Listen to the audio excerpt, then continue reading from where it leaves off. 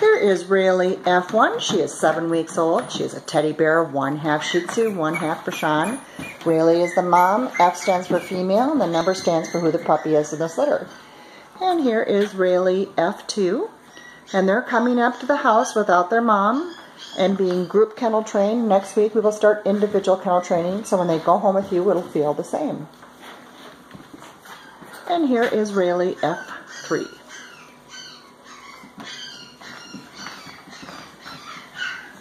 And remember, whenever you have your puppies kenneled, yes, even at nighttime, you want to be playing some form of talk. It can be a talking CD, talk radio, podcast.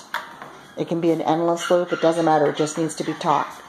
Also, too, if you haven't watched the No Chase training video, which is just a harness with a leash, now would be a good time to watch that.